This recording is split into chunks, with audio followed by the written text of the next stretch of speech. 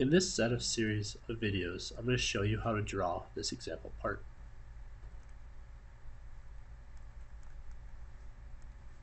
This is what you could do all in one example sketch.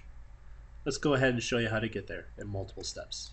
The first thing we're going to do is right-click on our package and create a part. We're going to use a blank template and validate. The next thing we're going to do is we're going to create a sketch. By default, TopSolid uses the x-axis as a revolution axis. Let's go ahead and switch this to y and validate. Then we'll go ahead and activate the contour wizard and start drawing our shape. So go straight down. You can see if once I get close to the 180 that it automatically locks, and it'll add the orientation for us as well. Once we get here, we can either hover back over the last line, or we can simply right or left click on the last profile. Let's go ahead and add some dimensions now. Now, since we've added the correct revolution axis, we can use the revolution dimension constraint. So here we're going to go ahead and select this guy. This is 10.63.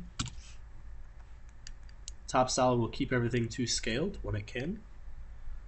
Go ahead and add some more dimensions.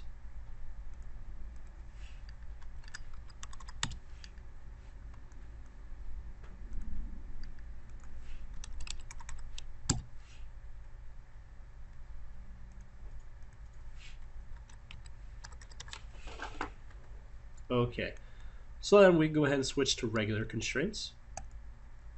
We know the length of this guy is 3.5. Here we can go ahead and dimension these guys. This is 3/4. Here when we add the dimension, instead of entering another 3/4, we can go ahead and steal the value by simply left clicking and validate. Here we're going to right click in space and choose revolve. It's going to use the revolved axis of our sketch and validate. The next thing we have to do, since we chose this route, is add some drillings.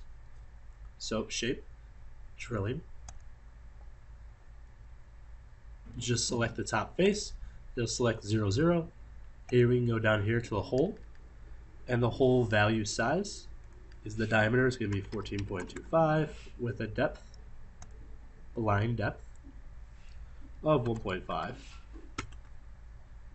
Validate. Go ahead and do that again with the same spot selected. This time the diameter is going to be 12.5 with the depth of 3. And now we have our spun profile. Let's go ahead and add one more option to get the little groove. Here we have a built-in function in TopSolid called groove and shoulder. We can go ahead and we can activate the centered rectangle.